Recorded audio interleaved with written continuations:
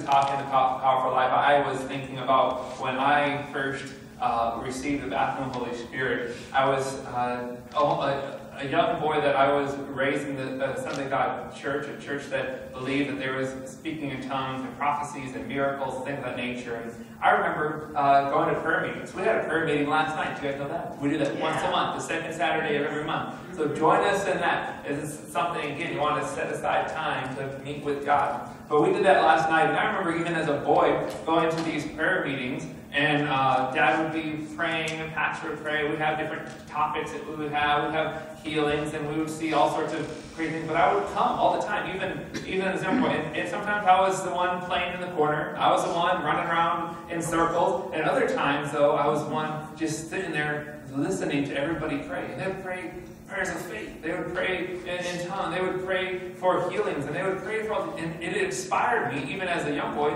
to say, you know what? I could pray for these things too.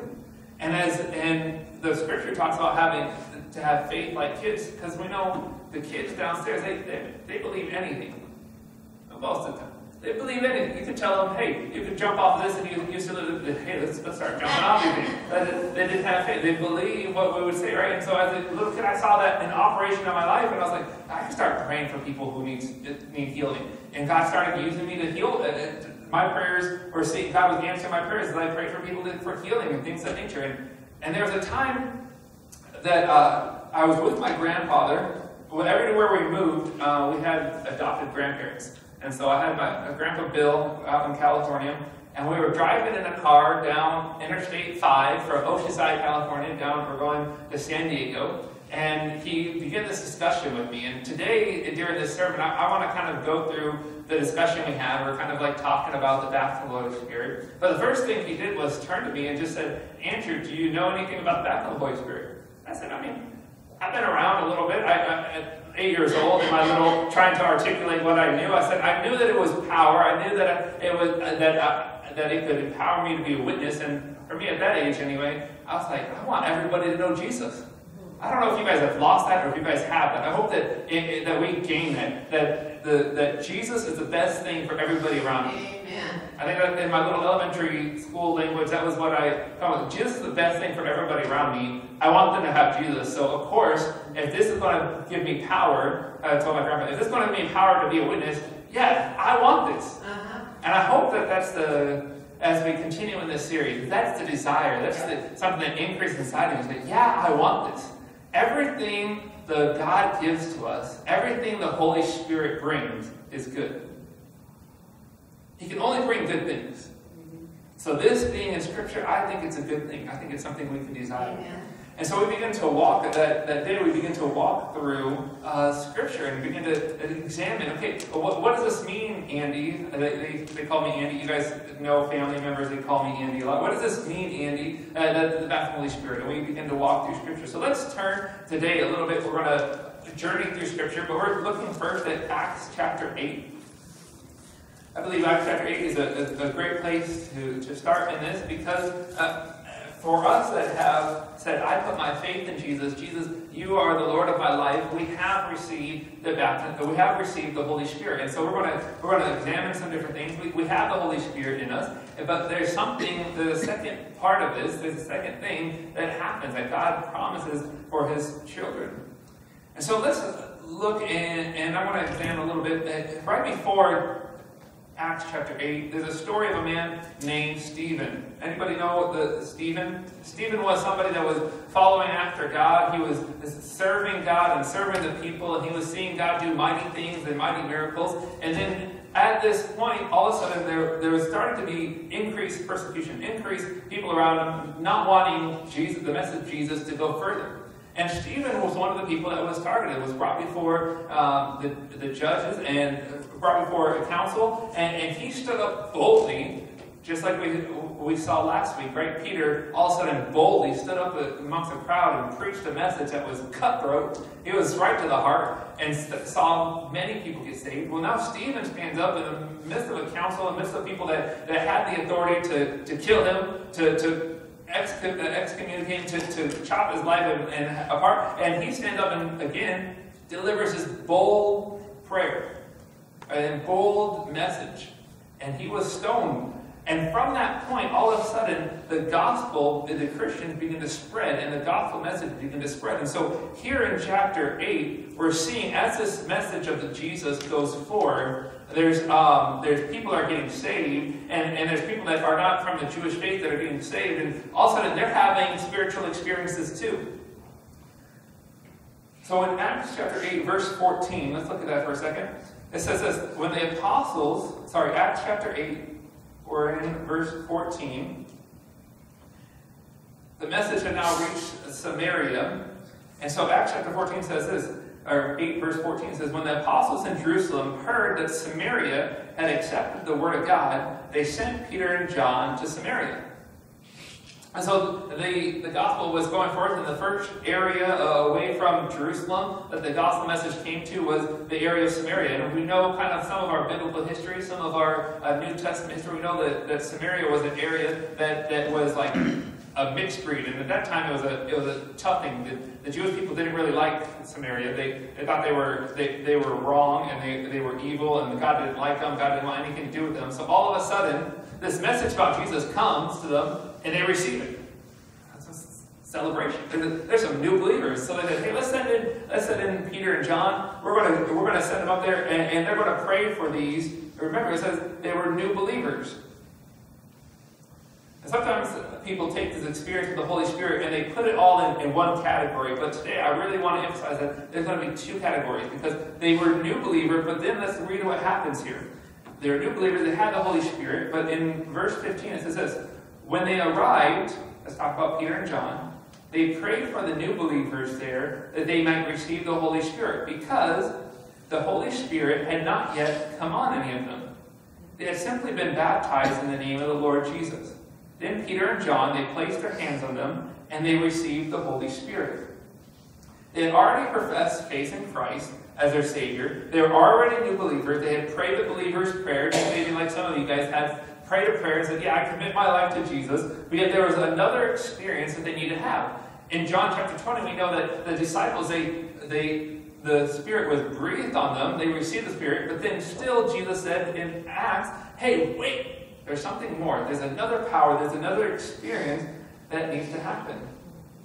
Remember, John also says this, I baptize you in water, but there's going to become one that comes, and he's going to baptize you in fire. I like that reference this morning from Linda. There's a second experience that they had after salvation, these new believers here in Samaria. So as we were talking in the car, I was saying, yeah, there is a second thing. There is something more that, as in my little elementary school mind, I was saying there was something more that God had for me. That I begin to say, let's want to call him pastor. Yeah, Grandpa, there's something more that I want. There's something more that I can see happening.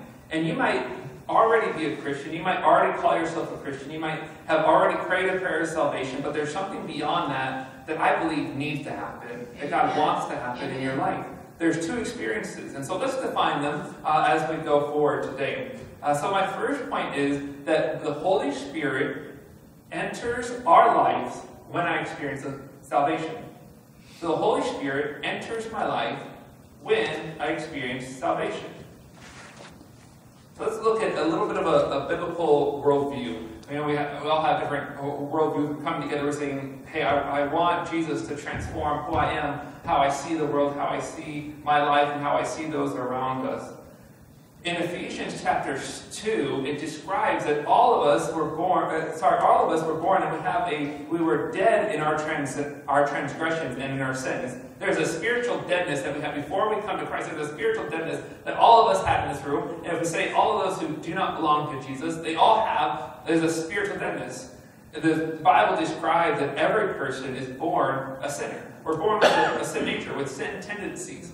And those of you that are parents in the room, something I want to learn, I just kind of observe from afar kids. You don't have to teach kids how to do wrong. You ever know that they just they get into the trouble, they do their own thing. It seems to be something that's already in them. And that's the great part about being able to train them up in the ways of the Lord, right? Amen.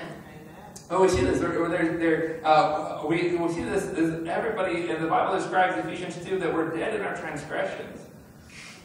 When we try to do things for God, we try to know God. We can't because we're spiritually dead. On our own, we can't do it. But we pray and give our lives to Christ, and all of a sudden something changes. We've all given different testimonies. We're all getting to know each other's story and how God came in and He transformed things. And all of a sudden, people begin to experience more joy. I remember Dad says when he first came to know Christ, man, that everything outside was brighter. I mean, for me, when I know that made a decision, my life, my purpose, everything changed. It was made alive inside of me. And the Bible describes this, that Jesus, God in the flesh, went to the cross and He paid a price for your sin and my sin, and He was punished as an innocent and holy individual. He didn't do anything wrong, but He was punished on our behalf. He was punished for me, He was punished for you, punished for my neighbor down the hall that we just met the other day. He was punished for all of those, that we might be forgiven. That the sin nature that we're born with, the sin nature that we tend to live in outside of Christ, and this deadness that we have, He died to give us life. He died that we may have forgiveness. He died so that we would be made clean. And it's through His resurrection, through His raising from the dead, that we have power to live. So we no longer have to be hopeless. Oh, I want to deal with this trouble forever. I want to have this issue for all my life. No, because Jesus raised from the dead, now we have power to live. Amen. I like that. Amen. Yes. When we pray, Jesus, would you come into my life? Jesus, would you be Lord of my life? Jesus, would you forgive me? I put my trust in you. Not only is our slate wiped clean, not only is all of our transgressions, all of them wiped clean, not only do we stand before God forgiven and as His son, His daughter, but the Holy Spirit now brings life into us. That's why Jesus described, we described last week, Jesus breathed into His disciples and there was life. He brings spiritual life into the emptiness, into the death that we have inside of us. See, in John chapter 3, Jesus was talking with Nicodemus, right? And it says this in John chapter 3, verse 6. It says, flesh gives birth to flesh, but spirit gives birth to spirit. You should not be surprised at my saying, you must be born again.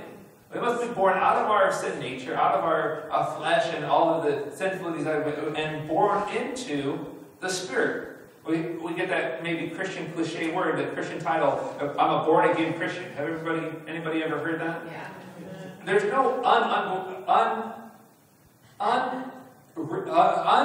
blah, blah. I can't even say it. Unborn-again Christian. There's no such thing as an unborn-again Christian. We're all born again. If we have put our faith in Christ and we have submitted our life to Him, if we ask Him for forgiveness, we are then born again. We are then made alive. We are then brought to life in our spirit. But to be born again means that we're spiritually made alive. The Spirit comes and dwells in us. The empty dead space that was inside of us is now filled with life by the Holy Spirit. The moment we pray to give our life to Jesus, we submit our life to Him, all of a sudden, Romans 8:16 says this, that the Spirit of God, He testifies that we're God's children. Yes. That moment, the moment we say yes to you, Jesus, forgive us, we submit our life, boom, now the Spirit of God says, you're the child of God. Hallelujah. You're the daughter, you're the son. Yeah. That moment that we give our lives to Christ, the Holy Spirit, His divine nature, comes and He lives inside of us. And He welcomes us into the family. He says, you're now God's child. He gives us the assurance of eternal life, the Spirit of God that lives inside, and He explodes inside of us. And you guys know that moment. It's like, yes, I am made new. And if you haven't had that experience, man, today is a day that you can commit your life to Jesus and say, you know, with all of my life, I want to follow you. I want to be forgiven. I want to belong to your family. And when you do that same Holy Spirit that came inside of all of us, and I can see smiles all across the room this morning because you know that moment where all of a sudden, boom, it happened. I'm made it exploded. Yes, I belong. He's my Father. In John chapter 7, verse 38 and 39, it says this. Whoever believes in me, that's Jesus, as Scripture said, rivers of living water will flow from within them. By this He meant the Spirit, Yes. whom those who believed in Him were later to receive. Yeah. Whoever whoever believes in me, as the scripture says, rivers of living water will flow from them. John defines this for us, that he meant the Spirit, it's like capital S, the Spirit of God, the Holy Spirit, whom those who believe Jesus were later to receive. Now this hints a little bit to this outpouring that's going to happen. It hints a little bit, there's a later receiving, there's another thing that's going to happen. What? To those who already believed. Now this hints at this, but it's something that's going to happen, and I believe needs to happen for all of us. The Spirit of God will not enter our life, but when He does, He will be released through our life. When He enters our life, He enters our lives for a purpose, to release through our lives. There will be like a geyser explosion from us to touch the world, to change our family, to change our neighborhood, to change Madison, the environment, to explode from within us. God wants to use you. Yes. We love this in 2 Corinthians when it talks about that, right? That He's reconciling the world to Himself, and He gives us this message to go and to proclaim to those that He's calling us to Himself. God wants to use it. Some of us are like, oh, that sounds burdensome. No, it's a great thing that God has a purpose for our lives. He has a purpose for us to witness for His sake. We have the capacity, because the Spirit of God lives in us, to do these great things. The Spirit of God Himself lives on the inside of every believer. Can you imagine the capacity that we have? Yeah. God Himself, the Holy Spirit, lives inside of us. Oh, but I can't do it. I don't know. You know who I am. I'm an introvert. It's hard for me to... The Holy Spirit lives inside of us. We have infinite capacity with capacity. I'm making up words this morning. With the Holy Spirit. We should be waking up every day excited about how the Holy Spirit might operate through us. Yes. The Holy Spirit may just lead me to pray for somebody and they could get healed. The Holy Spirit may just lead me to encourage my neighbor and they may step closer to Jesus. Right. The Holy Spirit may just lead me to encourage my child this morning and they may make a step of faith. I just had one of the little kids come up and say, hey, I want to be water baptized. The Holy Spirit could lead me to lead others into those experiences with Him. Every morning we have that possibility. I think we undersell that in the church. We undersell the fact that the Holy Spirit is inside of us. He's with us all the time. So point number 2, though, is this. That the Holy Spirit erupts from my life when I experience the baptism of the Holy Spirit. So we have the Holy Spirit with us. But when we experience the baptism of the Spirit erupts in my life. Amen. You guys don't know. Some of the people that are amen and getting a little excited, they know this is true. They've experienced it, just like myself. I remember when I was a little kid, I'm just journeying. We're talking about all this stuff. I'm just journeying in the car with my grandpa. I wasn't driving. He was. And we're just talking. Wow, there's power. There's potential because we have the Holy Spirit. Acts chapter 1, verse 8. Jesus claims this to His disciples. He encouraged them. He says, man, you've got to wait for this because when you receive it, you'll receive power when the Holy Spirit comes on you. And that's what it's all about. It will give you the capacity to be my witnesses. Witnesses to the fact that Jesus is alive. And that He's still operating in the world. There will be an eruption in our life. There will be a change in our life because now it becomes all about Jesus. It becomes all about teaching Him. It becomes all about receiving from Him. It becomes all about sharing Him. It becomes all about building others up in Jesus. That's what it's all about. That's what the Holy Spirit brings to us. If we have a hunger in our life if we have a hunger in our life for you, that means that there's something beyond yourself. And some of us are starting to get that this month. We're like, yeah, there's something beyond just me. There's a purpose beyond my ordinary, everyday life of survival. Just going to work, clocking in and clocking out, coming home, feeding the kids, putting them to bed, start over again. There's something beyond that.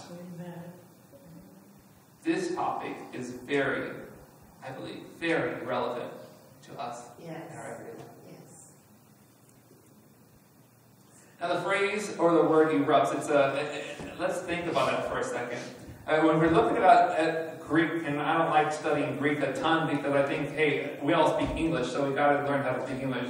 But that word there that's used in Acts, that you will receive power, is the word dunamis. It's like dynamite.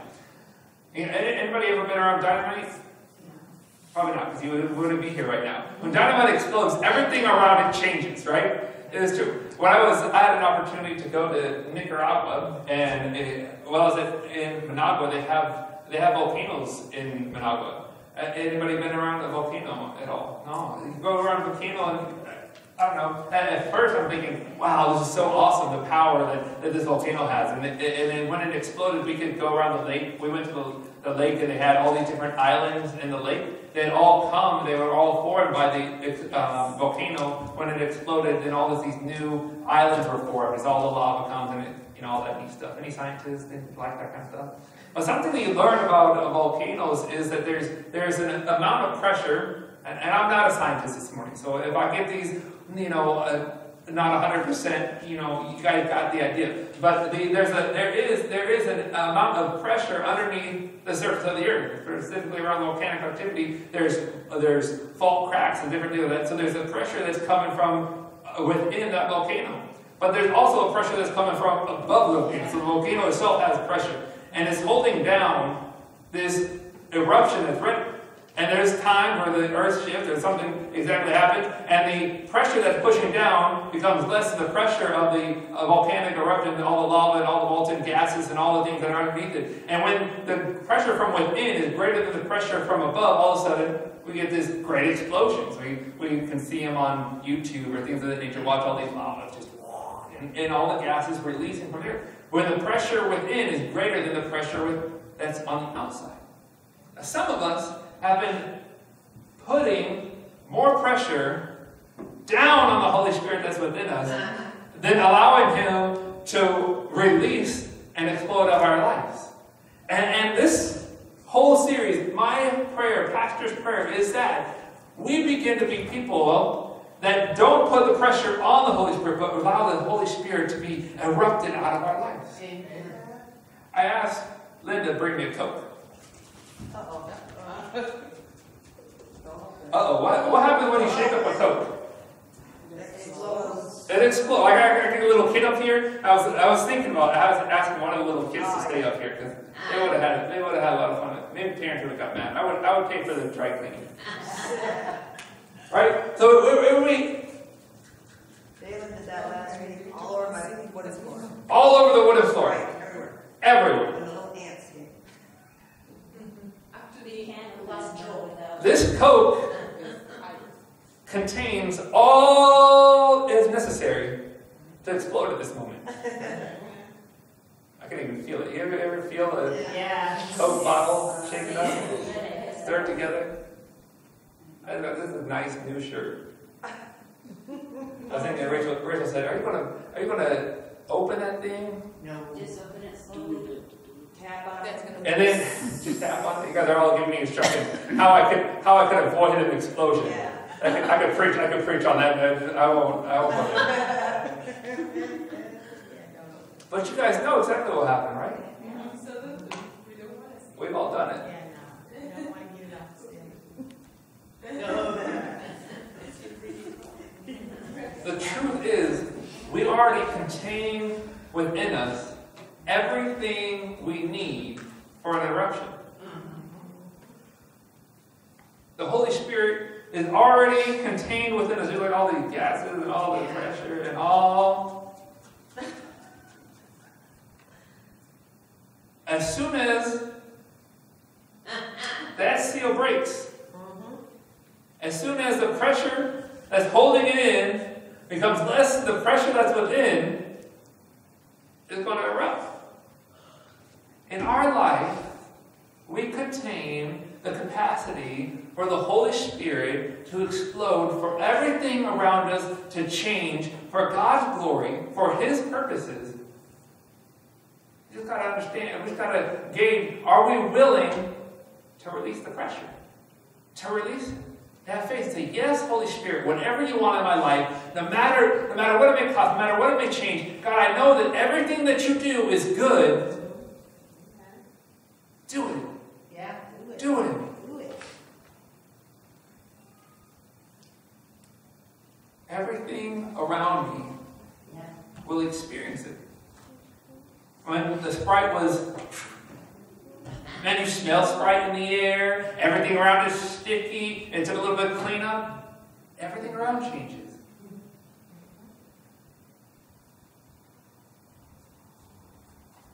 This is where I and Pastor are personally, we're hungry. We're hungry for this. Yes. We want this.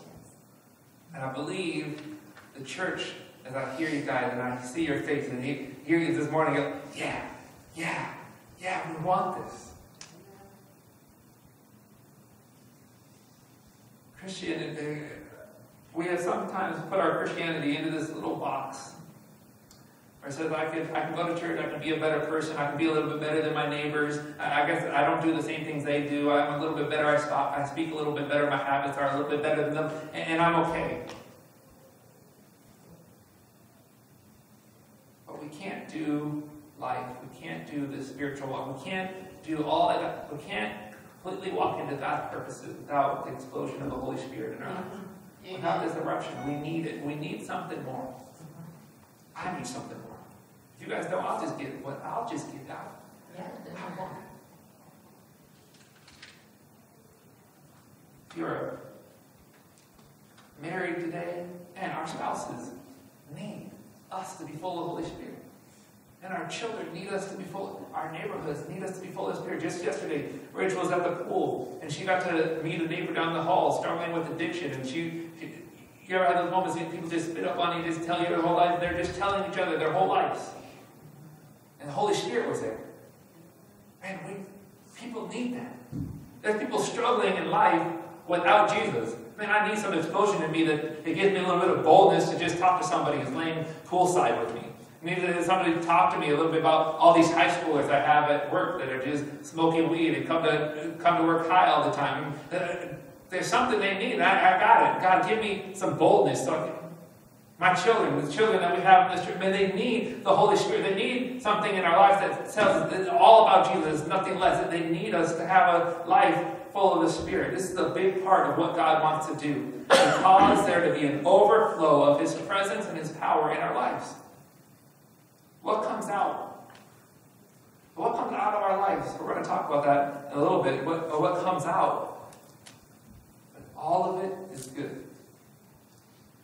So in Acts chapter 2, we see that on the day of Pentecost, we celebrated that a couple weeks ago, that there's 120 disciples, 120 people that followed after Jesus, and they were in the upper room. They had heard all of a sudden a great sound that entered the room like a violent blowing wind. And there were balls of fire that came and rested on each one of the people there as a symbol. And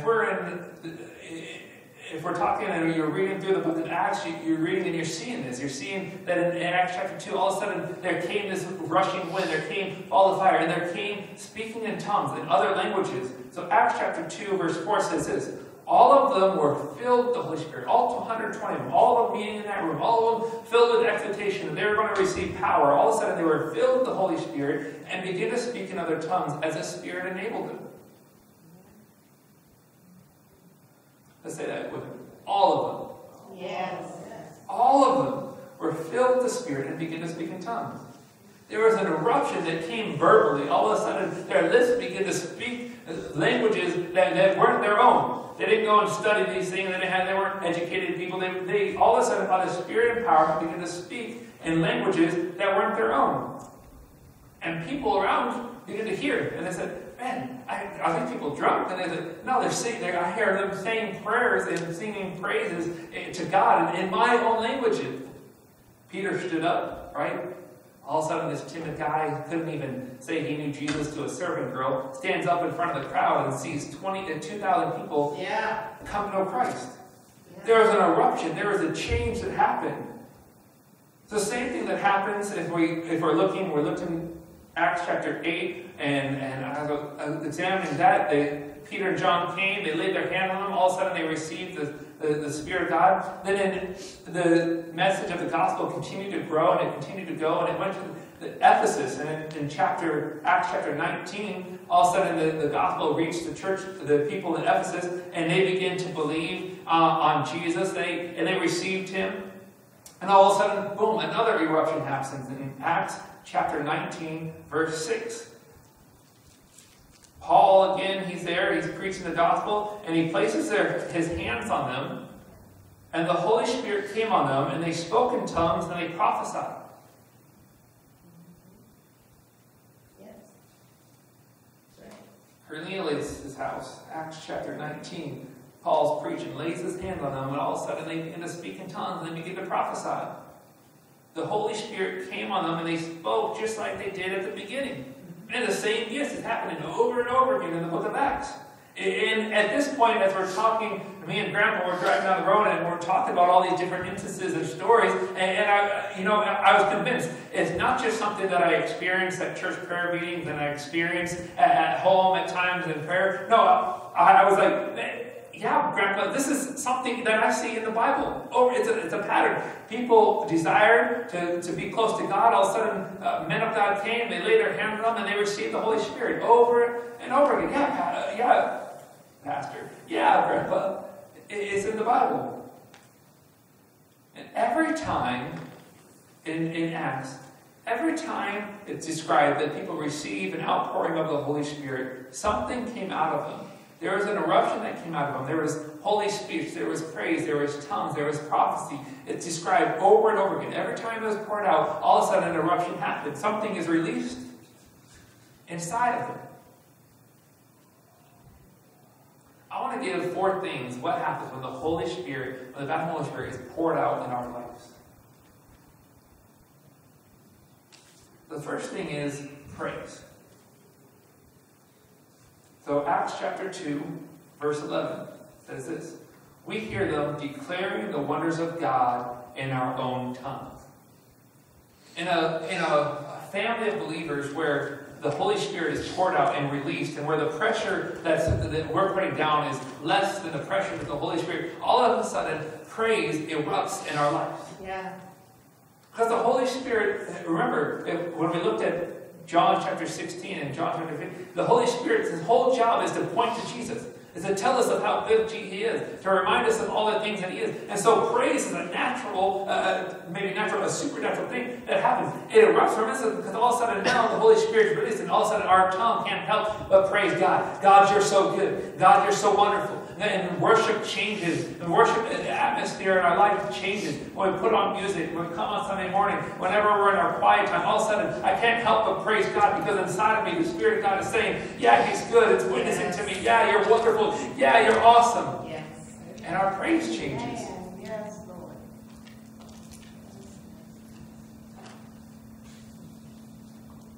The Holy Spirit is here on earth, and his ability, his purpose, his mode of operation is to tell people about Jesus, to point to Jesus.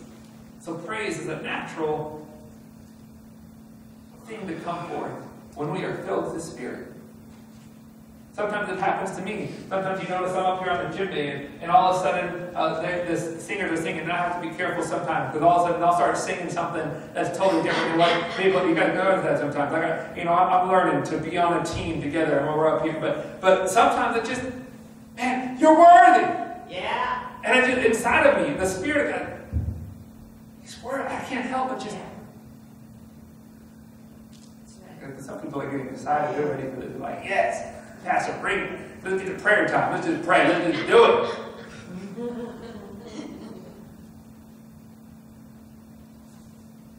We were singing last week too, and sometimes it doesn't even have to be loud. All of a sudden you're like, oh, and does that mean I don't like being loud? And you're going to say, oh, I got to be as loud now that I'm going to. No.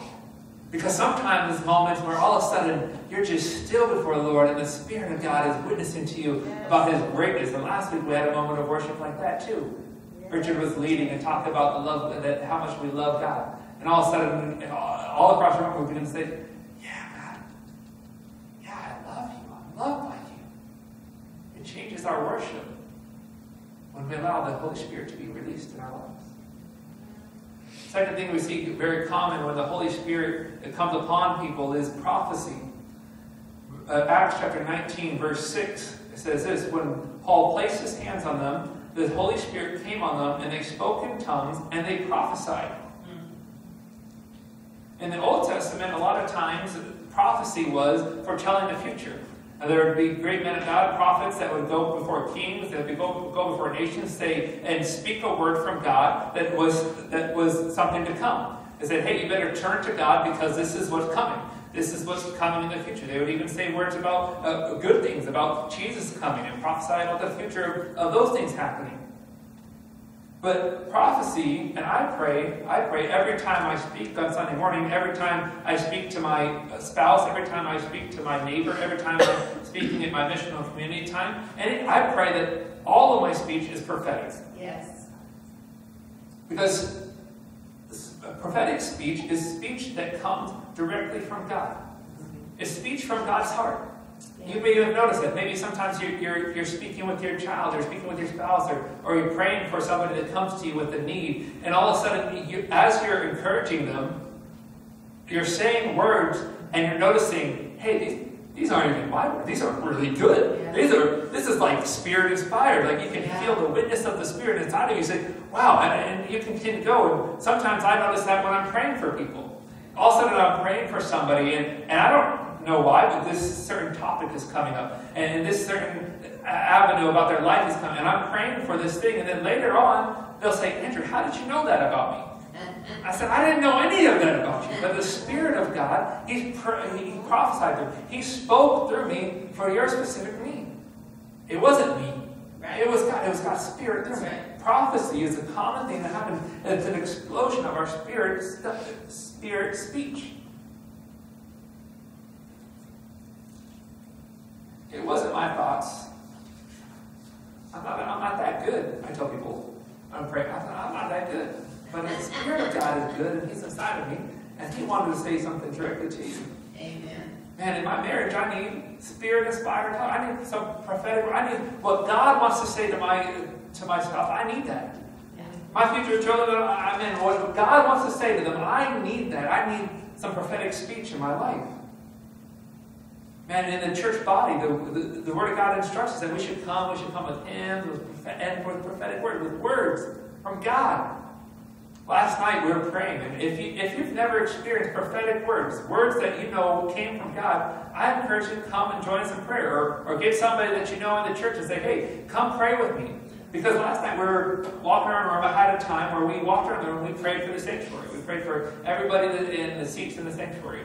And at the end of that, I asked, hey, what did God prompt you to pray? And someone was saying, hey, God prompted me to pray for the brokenhearted. Someone prompted me to pray for this, and God prompted me to pray for that. And we grow in this. We grow in releasing the things that God prompts us, these prophetic things that God wants to say through us. That's number 2. First is praise. Man, it changes the way we praise. It changes the way we worship. Secondly, it brings prophetic words. It brings Spirit-empowered voice. It brings Spirit-empowered speech into our lives. The third thing that it brings is a prayer language.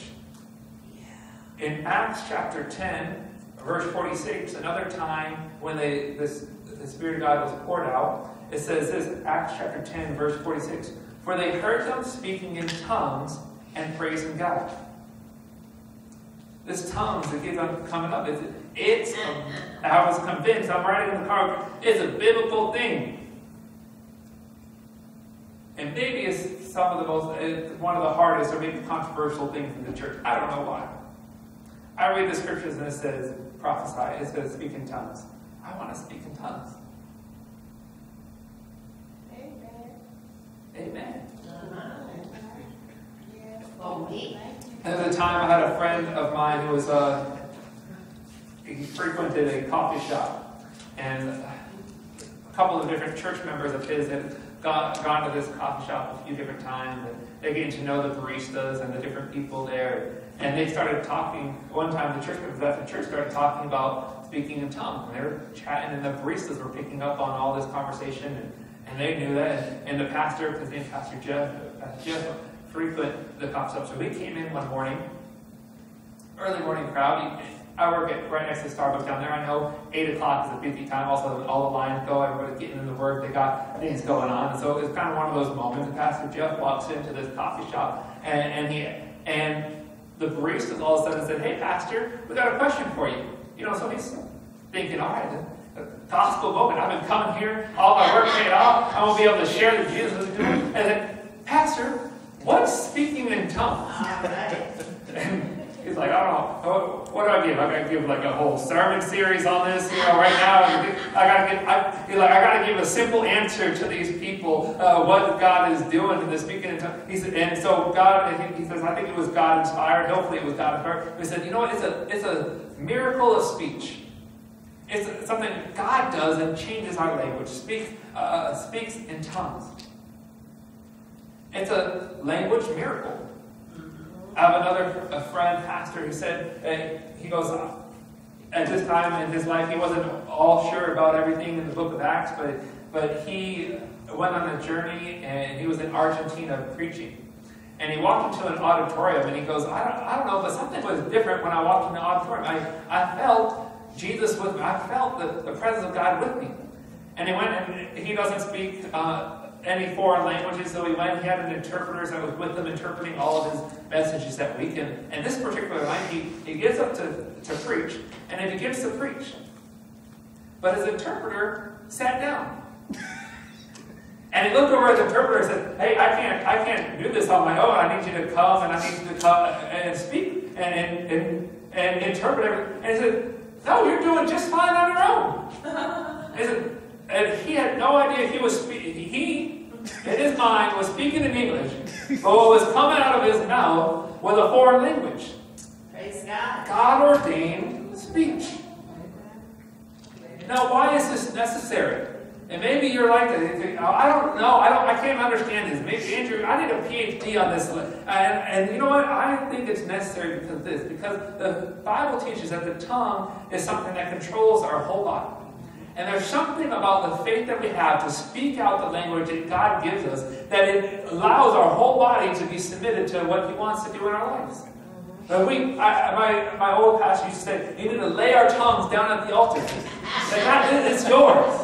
I'm willing to speak whatever. And in this moment when the Holy Spirit comes upon us, and we begin to speak in other tongues that we never learned before, but is prompted in our spirit, all of a sudden now when I go to witness to my friend, or when I go to speak the truth, all of a sudden that boldness, it becomes easy for me. There's a power that, I know, God, when I was speaking in tongues, that was you.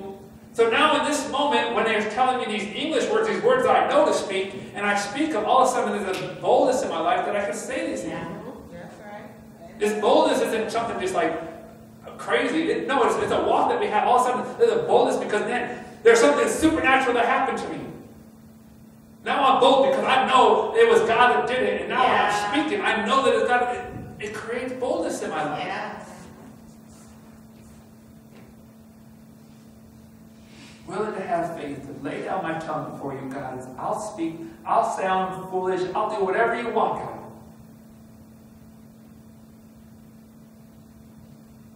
You guys want to pray that with me?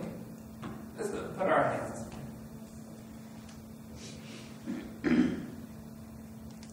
God, I'll do whatever you want. God, we'll receive all that you have.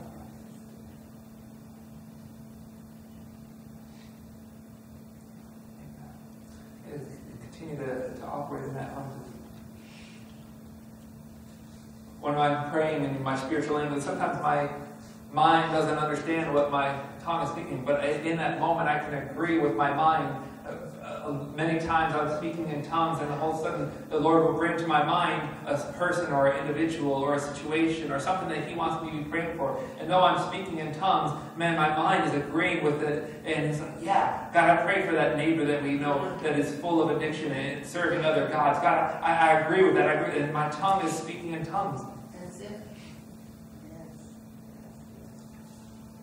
The Bible teaches that the Spirit prays perfect prayers.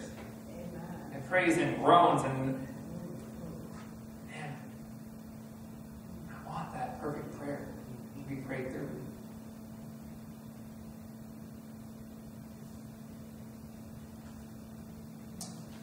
Fourth thing that happens.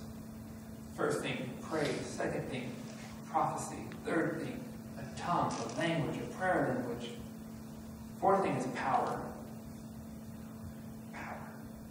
Acts chapter 1, verse 8. Jesus is speaking. He says, "You will receive power when the Holy Spirit comes on."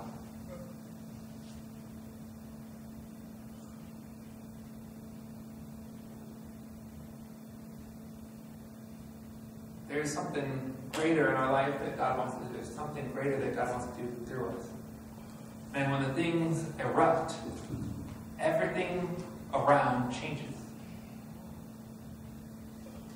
There's power to be bold. There's power to pray. The early churches, we're reading through the book of Acts, asking the Holy Spirit to inspire us because it's full of inspirational moments. When all of a sudden people full of boldness, full of power came out. They began to pray for people. People got healed. They began to pray for their lost loved ones and share the gospel with them. And all of a sudden they received Jesus. And all this spread, and it spread, and it spread. I want this power. Maybe different. Maybe you've never read any of this before. Maybe this is new to you. Maybe you want to study it. I encourage you, study it out. Study. I got a friend who came on Wednesday night and he said, "Man, Andrew, I've been studying. I've been like for a few months now, just like studying. What is the baptism of the Holy Spirit? What is God? I want this." Man, I encourage you, seek after it, study it. But right now, I believe God wants to pour out His Spirit. I believe He wants to give us His gift. It says that God is a good Father, that He loves to give the Holy Spirit. He loves to. This morning I want to invite Brian up to lead us in a bit of song and worship as we close.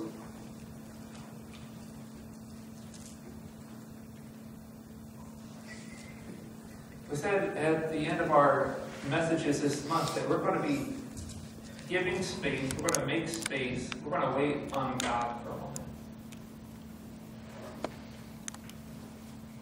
And I want to do that with you. I want to wait on God. I want to ask Him to give me all that He has, to release in me all the pressure that's built up, all the Holy Spirit, all the capacity that I have in the Holy Spirit. I want it to be released in my life.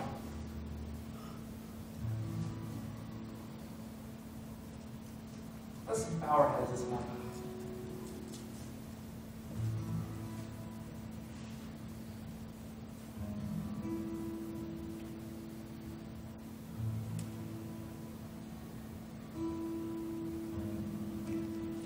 Holy Spirit, you're welcome.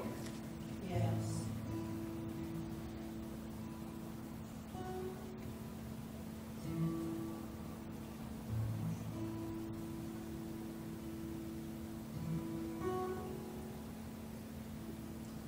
This morning, you say, "Yeah, Andrew, I want the eruption of the Holy Spirit in my life. I desire it. I want more. I want